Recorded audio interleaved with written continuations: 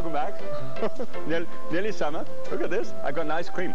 Not just any old ice cream. This is 26 grams of fat in this ice cream. It's been years since I had anything like that. And 60% of calories and fat, actually. So what I thought I'd do would be, in this program, was to do some magic. You see? Put it into the black traditional hat, put the traditional thing over the top, get a spurtle, and... Good. And just lift it up, and look at that. 1 gram of fat and only 4% of calories from fat. Ready for it? Okay. Come on. Drop it. It's actually quite an easy thing. I'm going to do a cranberry pear ice, and it's a water ice, really. In fact, 2 things. Let me tell you first of all about the frozen whole raspberries.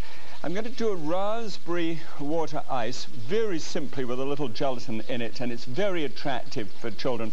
And you can put a little mint and freshly ground black pepper on it if you, yeah, really black pepper if you want to. I'm going to, here, this is the cranberry water ice one, and the pear. I'm going to take some mint leaves here just to be able to give a startling colour, and take a pear, nice Bartlett pear, and fan that pear out over the top of a purple puddle, which is made with blackberries. And so that's the puddle there. And I'm going to then do this ice cream, which is just with pears and ginger, and it comes out and looks really neat. It has a most wonderful aroma to it as well. And so little fat, but you compensate for the fat by all these bright notes, and we'll get on to that one a little while later. Ready? Okay, come on. I needed help for the simplest things. I felt like a prisoner in my own home. If you or a loved one suffer from limited mobility, we have important news for you. Operators are standing by to qualify you for a brand new power chair or scooter at little or no cost to you. Mobility Products power chairs, they turn around tight corners and move easily over uneven ground. They'll give you your freedom back. I picked up the telephone, and within 48 hours I had a chair and I had my freedom back. Specialists are standing by to take your call. They'll work with your doctor, your insurance company, and Medicare to put a brand new power chair or scooter in your home at little or no cost to you. No paperwork, no cost, no nothing. It was there. And if you call right now and qualify, you'll receive this handy all-purpose grabber free. The grabber is yours free, the call is free, and you're under no obligation. So pick up the phone and call Mobility Products right now. Call 1-800-971-2884. That's 1-800-971-2884. You're watching Graham Kerr's Kitchen on American Life TV.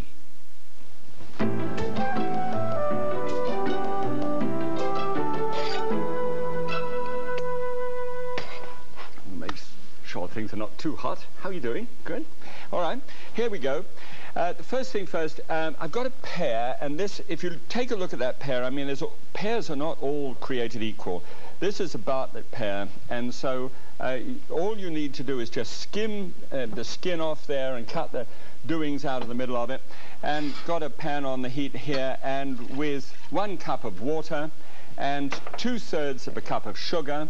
And actually, you know, you can't make a good water ice or good fruit ice without sugar. It's the combination and the right amounts which are very important. So make sure you get those in really done properly. Okay, then here is the debris or debris. I was trying to work out earlier which would be more correct. You know, with my accent, it is debris. No, it isn't. It's debris. I can't remember. It's been so many years. All right, so that's all the shavings off the outside. Anyway, and the core from the inside. Just don't throw that away. Put that in there because I want to get the syrup going beautifully with all of those ingredients. But I'm going to add something more to that as well, and this is where the surprise comes here. Here's the ginger root, which we've been having a look at from time to time, and I'm going to take pieces the same size as a quarter, and about 5 pieces like that, and then pass a knife through it so that it chops up fine. I want in a very short space of time, as this is going to come to the boil, let me just make sure it comes to the boil, that this will take all of the ginger out of it so as to be able to give a lilting background to the ice cream itself. And in order to be able to take that fat, you've got to have these strange flavors in there, yet not too much, so that it belts you between the eyes. Client don't like that. And here, then just bruise 6 leaves of mint. That happens to be spearmint, but regular mint would be. And pop that in and stir that around. Now, I can smell the mint and the ginger here, and it's just lovely. So that's doing well. Now, here is crystallized ginger, just in passing. You take the same root, and it's cooked in sugar until it crystallizes. It's very hot. Well, it seems to me very hot. I'm like that. It's not as hot as pepper flakes and things, but it's hot. But it's wonderful in an ice cream. Just a straight crystallized ginger ice cream is just neat. Just think of that. Just tuck it away in the back of your mind. All right, so that's doing well. Now let's have a look at the blackberries. Now, the blackberries are going to give us just a large amount of the coloring in here. And what I've got is a pound of blackberries altogether. And those have been squashed through a good stainless steel sieve. And I say good because if you've got, you know, a rough old nylon sieve in some way, it'll do it, but it won't stand up to this kind of pressure for long. And I do lots of things like this. When you've got that through, you've got about a cup full of sieved juice underneath. So make sure that it's sieved. And if you put all, I mean, you could put all the seeds in as well, but get underneath your plate if you've got false teeth. You may not have false teeth, but people who do find that very discouraging. Okay, we'll come back to that in a moment. Here is the pear that has been peeled, you know, that we did before, and we've got 1.5 pounds of these pears. Let me see whether I can just juggle these into the top. I know it doesn't look as if they'll go in, and they might not, but you put these in and leave a couple of pieces of pear behind. The purpose is, of course, because we want to fan out the pear and make it look great on a presentation point of view. So we'll just pop that in. Good. And put the lid on. Now, if you haven't got a processor, a blender will do, but you might have to add just a little bit of juice to it to make it work. All right, run it. Now, as it's running round like that, get 1 tablespoonful of lemon juice. There's an airlock that happens in this every now and again. 1 tablespoon of airlock, and stop it. Good, wonderful. Now it is a beauty. I mean, I can't tell you how great pear is. It's got that wonderful smoothness to it. You know when you eat a good ripe pear, how smooth and textured that is. That's why it's so important. All right, let's take this across here and just slosh that pear syrup, well, it's not syrup, but the pear puree into that dish there. All right, now just give it a little whiz around and mix the pear in with the blackberry. I'm going to show you a little later. We're going to go to the store and have a look at some of the other fruits that can do this, but this is just such a terrific combination, a really lovely combination. I want to take just a little bit out of there because I want to make the puddle later on. You know, it's sort of pear ice cream in a puddle. I thought that was a kind of charming blackberry and pear ice cream on a puddle. It sounds like it should be in some nifty restaurant menu. Good. Oh, the smell of this is just fabulous. All right. Now, I'm going to combine that. Now, we sieve the syrup. Now, bear with me, you know, it would take about 15 minutes for this to boil down to the extent and extract all the flavors that it really needs. It's like making tea. And somewhere around here, good. Let's get the measure. And what I'd like to do is to actually boil that down until it has only 2/3. Now, there's obviously still some liquid left here, but I want to take it right down until there's just 2/3, and the syrup content of that is strengthened. The smell of the ginger and the mint and the pears, I mean, if you cooled it, it would make a great drink. Okay, now this is the sieve syrup. Now, this sieve syrup goes then into this mix. Now you've got the whole thing. It's given just enough sweetness to be able to make it spoonable. If you don't add that sugar to that level, you can get to the place in which it crystallizes and it's very hard, and it's not nice to get out at all. But this one will make it easily spoonable, as you'll notice. Okay, well that's good. Now let's have a look at the other one. This is a have you seen this in the stores? You know, it's a cranberry, a big sort of bottle of cranberry. I don't know how much this is. 48 fluid ounces. Okay, cranberry and raspberry, and it's a mixture of the two. Now I got that, and I put 2 sachets, little packets of gelatin, unflavored gelatin, into there, and just heated that up so that it was nicely, so that it would almost set if it was made into a jello. Pour that into the pan, put that into the deep freeze, all right? Now here's the one that has been put into the deep freeze beforehand. See? Here. This is kind of like Bambi on ice. You know? And isn't it an attractive thing? There's these crystals. So put it on there, and you'll notice I just pulled it out, and I pulled it out of the deep freeze just before we got together today. And so this is easy to cut. It's also nice and warm where I'm draped over here. My tie's going to catch fire any moment. And just make these little squares. The smaller they are, the better. Now, okay. Now what we're going to do is well, we'll leave that for just a second, and I'll do this first. If you're making the pear ice cream, can you switch tracks for a moment? This is the cranberry raspberry. Okay. You can use one of these instruments where you put ice and salt around the outside. It's got an aluminum sleeve in it. Put it on the top of one of these things, and then it does its thing. In 15 minutes, you pour that mix from there into it, and it's done. But if you haven't got that machine and everything else, there's a less complicated way of doing this, and that is you have this special sleeve thing, which is like salt and ice, which is put in to the deep freeze. It's solid now, and so it's just the same as that, but in a less complicated way. And then you simply take the sieved mix here, well, not sieved mix, but the actual mix that I've made, pour that into the top. Sorry, madam, for not having time to go. I've got a lady out there who loves me to go round and round with one of these things, but just to let you know I have it. Okay, and then there's a paddle unit on it, which fits down into the thing like this and just goes round, you see, and scratches the stuff off the walls. And then you put the lid on the top. There we go. And then you put the handle on top of that, and the handle fits in a special way. Gosh, I'm a sailor, and you'd never really believe it, would you? And you turn the handle 5 times, right? And then you set up a timer wherever you are in the house, which calls you back to the job, and say about 5-6 minutes. There's no fetish about that.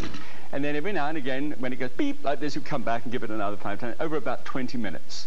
And then it's nice and solid and go in the fridge. Okay, let's get back to this stuff. Here, I've got another one of these little trips into the small processor. You take this stuff, which is little tiny pieces, and just drop it into you can do it in a bigger processor or some other thing, you know, blender again, and it's so easy to do. And now we want to whiz this up. It's got that little jellified content to it, so that it's going to help it to get a nice feel, a mouth feel to it. We'll run it for a second.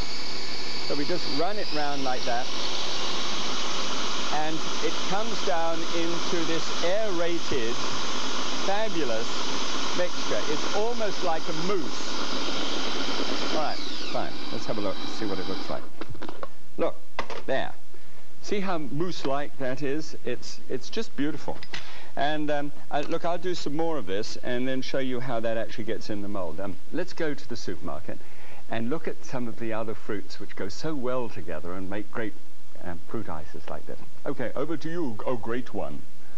Well, thank you, Effendi. All right, now, when you're in the fruit department, there's something special that can happen here, because you see, I'm hoping that what I do with you is to get you excited about the idea of making fruit ices. Well, when you're standing around here, think of it in this term. think of things in their fruit content and their acid content. For example, a pineapple is really quite sweet, especially if it's nice and ripe like this one is here.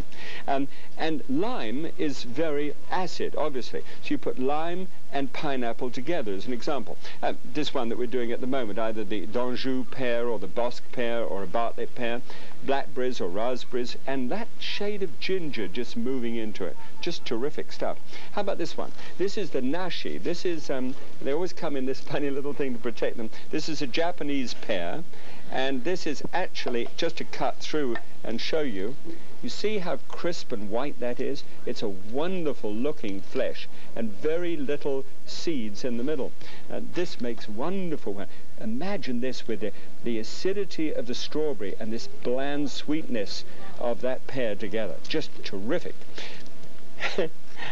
Banana, obviously, very high in sugar, and a kiwi fruit you must by now have seen into here. Such a surprise.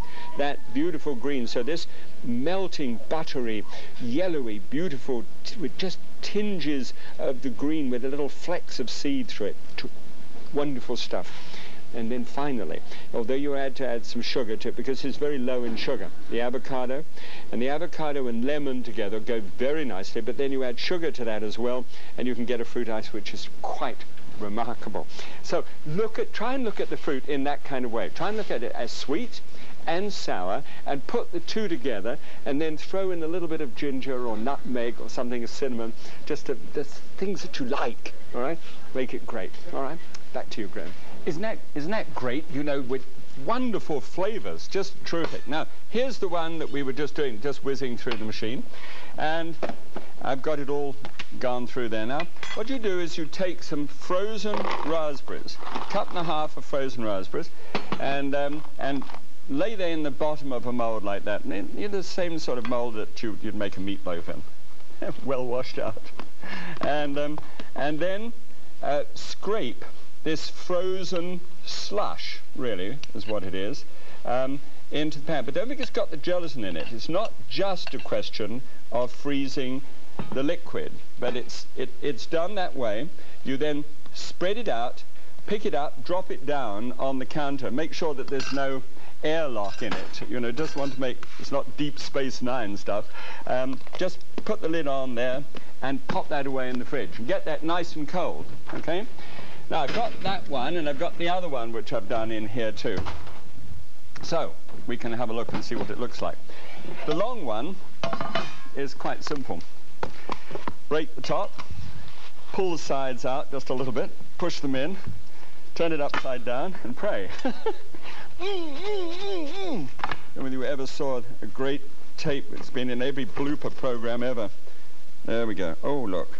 Come on, I want all the raspberries on top as well. Ah, there. Ah, well, fine. Good. And it comes out, looks great. It really does. Oh, and just turn the handle every 5 minutes. Let's have a look at the other one. Plate. Where's the little plate? You then, and this is the scoopability that goes on here. You've got, this is what it looks like when it's done.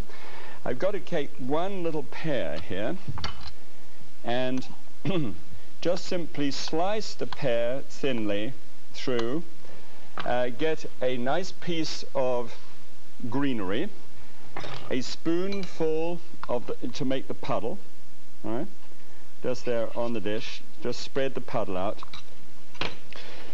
put the fresh pear on the top like that, and come on, push it a bit. Go on, and just push it out like that so that it spreads out as a fan. Spread out. Be a fan. Go on. That's nice. All right. And then get a spoonful, where is it? One of these little scoops, and a spoonful of the ice cream on there, and another one. You can actually run with 3 scoops of this one. It's so good. Doesn't that look neat? Okay? The other one can be sliced in, you know, like wedges, just a sort of sandwich loaf thing, and the kids love it. Don't forget the freshly ground black pepper and a little bit of mint on the top for you and I. Okay, come and look. This is a photo of our first lumber liquidator store. We didn't have a fancy showroom or an expensive location. Our goal was simply to provide great hardwood flooring at the best possible prices anywhere. Today, as the largest direct retailer of hardwood flooring, we're still not fancy and a bit out of the way, but we continue to have the best hardwood flooring at incredible prices. 2 1/4-inch solid oak utility grade flooring, only 99 cents a square foot. Call or go online for your free catalog. Call 1-800-651-1649. That's 1-800-651-1649. If laughter truly is the best medicine. We got something that's more important than all of those things put together. What? Our love. Now shut up. These guys are the strongest medication available without a prescription. You got change of this. How do you think he got that title everybody calls him? The fat one. That's the great one. The Color Honeymooners. This weekend on American Life TV. You're watching Graham Kerr's Kitchen on American Life TV. Remember, the whole concept of this is so that you can build something complex and creative. Now, this is complex and creative, lots of fat on it. That's classic, you know, a good raspberry ice cream, lots of cream in it. And I know it's delicious, and I'm not knocking it. Okay. Let's have a look at the numbers. If you had that ice cream, it would be 389 calories, the classic. This one just tips the scales at 207, so we've got quite a drop. In fact, that was the 26 grams I mentioned earlier, 1 gram in this one. Carbohydrates are 44. This goes up because of the sugar content in order to be able to make it spoonable. And I'm sorry about that, but that's just the way it is. And then the percentage of calories from fat is 4% instead of 60%. Great change. 0 cholesterol, no animal fats in it at all, and 1 milligram of sodium. So, well, I mean, I suppose the sodium sort of comes up out of the ground into the raspberries, and you can't sort of completely do without it. Okay, here we go. Great color. It's the sort of in color, that sort of deep maroon. Look, when you taste it, roll it over your tongue, because this is different. And what you're going to sense, you'll sense the creaminess of it, because it's really the mouthfeel of the pear, which is so smooth, and get to you, and then you immediately feel the black currant, the blackberries, and then that hint of ginger, and just a tang of mint on the side. Boy, I'll tell you, when you get into making fruit ices like this, it's just a real winner as a springboarder. Don't forget to springboard.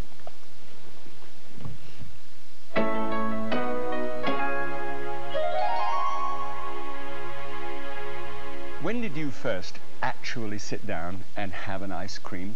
I mean, was it at Grandma's? Most people seem to remember Grandma and a scrubbed wooden top in a farmhouse kind of situation, and maybe shortcake or strawberries and ice cream.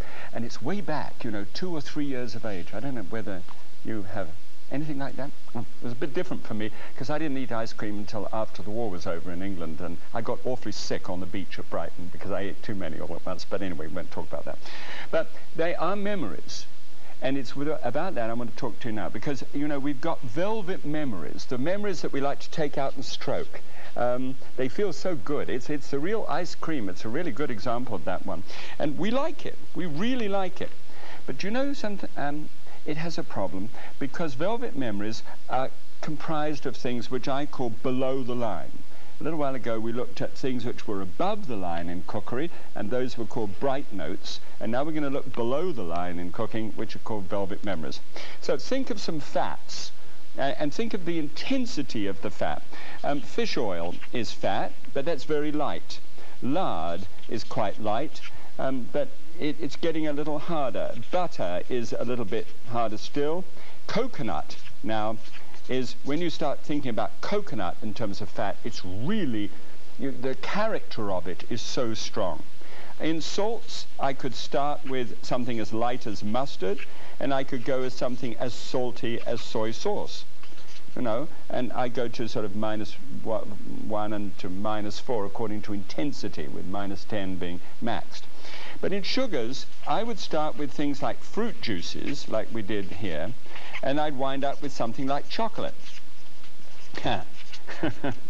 Now, the big thing is to trade off. When you're actually doing dishes like this, what you do is you say to yourself, instead of all the fat and all of the sugar, I'm going to put a little ginger into that to sort of perk it up a bit above the line. I might put some mint in as well to be able to help it.